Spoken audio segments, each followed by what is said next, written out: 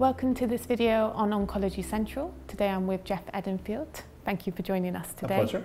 Could you briefly introduce yourself? My name is Jeff Edenfield. I'm a medical oncologist, and I'm the medical director for what's called ITOR. It's the Center for Translational Oncology Research at the Prisma Health Cancer Institute. Okay. Can you tell us how patients are currently selected for clinical trials and what improvements do you think could be made in this process? Sure. I think there are a lot of factors that influence whether or not a given patient goes on a clinical trial. There are physician factors, whether the doctor has enough time in the busy day to bring up the trial, whether the doctor is familiar with the trial itself. So there are some barriers that are on the physician side. There's also some barriers on the patient side. Patients need to be educated about clinical trials, that they're not just random experiments. These are carefully supervised and attended trials. I think in some cases there can even be financial barriers to enrolling in clinical trials. So all these have to coalesce perfectly to get somebody to enroll in a clinical trial. I would say that technology does offer us the opportunity to enroll more patients if we knew how to select them more straightforwardly. And then what are the main challenges in launching oncology trials? Well, it really starts with the science. I mean, the science has to be good, and you have to know that you have the population of patients that are suitable to enroll in the trial. It doesn't do much good to open a clinical trial if you don't see the types of patients that they're looking for. More and more, having access to good quality next generation sequencing is important because many trials are directed at specific targeted agents.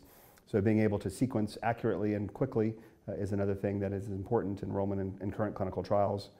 Unfortunately, the regulatory environment continues to be a challenge. It's very difficult to open clinical trials from a regulatory point of view. And I know there's a general consensus that this needs to be made better, but we're still in the midst of learning how to do that.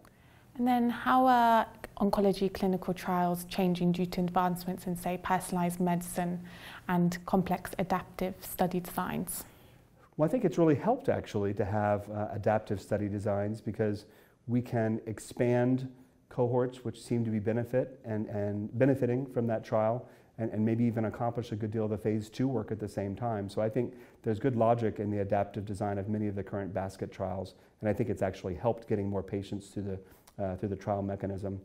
Obviously, I still think that it fundamentally comes down to a doctor and a patient, but many of the newest trials have specific targets, and being able to find those targets is critical. So how can the speed and efficiency of the design of clinical trials be improved? Well, one very obvious thing would be to be very cautious with respect to eligibility and ineligibility criteria. Many times this seems to have just carried over from a time gone by and they may not be relevant any longer. So being careful to choose those factors which really would make a person eligible or ineligible is critical. I also think that being able to streamline the search for eligible patients would make clinical trial accrual go much more quickly.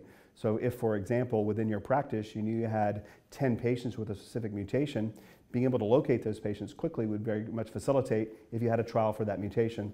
So using the technology that's rapidly becoming available to match patients to available trials is critical. And then looking forward, how would you like to see the field advance, say, in the next 5 to 10 years? Well, I would personally like to see an expansive outreach to minorities. I think we need to demystify the clinical trial mechanism to them as we can. I think as more and more sequencing information is available, having a ready way to search that information quickly. And this works on both sides of the equation, both on the physician practice side, how to identify those patients quickly, but also on the pharmaceutical company side, how to know where best to open those trials. Each of those are equally important. So I'd like to see improvements in that and have that become more of a standard issue at every physician's office. Okay. And then finally, what talks are you most looking forward to at ASCO this year? Well, I think to me, the next exciting domain is synthetic lethality. So trying to figure out what specific drug or combination of drugs creates a lethal situation for a cancer cell. And we're learning that there's a variety of ways to get to that position. So several of the talks that I'll be attending look at ATR and ATM inhibitors. I think that's fascinating that some of those appear to be very promising and effective with modest toxicity. I also think learning to explore the concept of hyperprogression on immunotherapy is fascinating, and hoping we can make some progress with that too. Okay, fantastic. Well, thank you very much. Do you have any closing comments? No, I would just encourage every patient and physician to inquire about clinical trials. Thank you very much for joining us. Thanks. Pleasure.